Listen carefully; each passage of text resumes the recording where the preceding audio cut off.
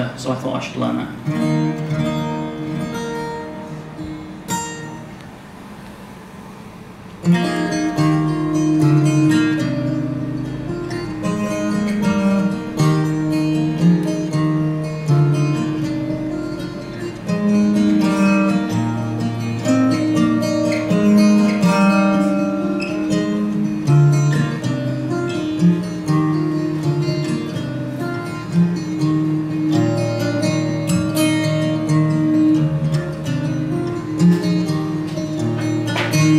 I never wanted to fly higher. I was too fond of walking, but then when you said you could touch the sky, thought it was your way of talking, and then you said you'd built some wings. You found out how it could be done, but I was doubtful of everything.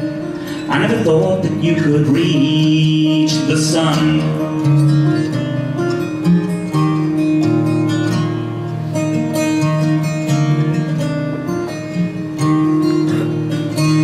You were so clever with your hands, I could watch you for hours with the paint and the rubber band, the feathers and the lace and flowers and the finished wings. They glowed so bright, like sunbird glory. I began to envy you, your flight, like some old hero story.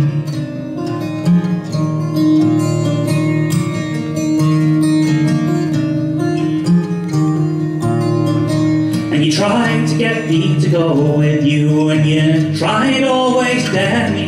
But then I looked at the sky so blue, and I thought the heights would scare me. But I carried your wings for you, up the path and to the cliff face. I kissed you goodbye, and I watched your eyes already bright with sunlight.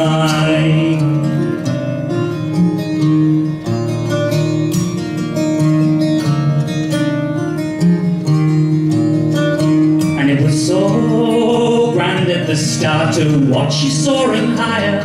There was a pain deep in my eyes. Your wings seemed tipped with fire, like some eagle or a lark soaring forever, like some ember or a spark rising from earth to heaven.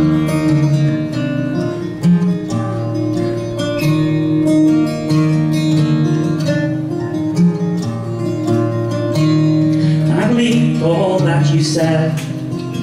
I believed all that you told me. You'd done a thing no man had ever done. You touched the stars to please me, but then I saw your white wings fade. I saw your feathers falter, and I watched you drop like a ball of gold into the wide green water.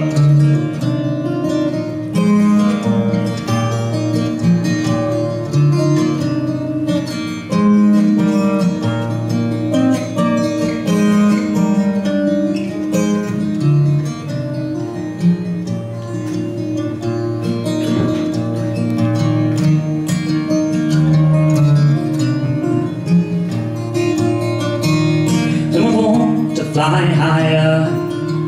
Some are born to follow, and some are born to touch the sky, while some walk deep in the hollow. And as I watched your body fall, I knew really that you had won, for your grave was not the earth, but a reflection of the sun.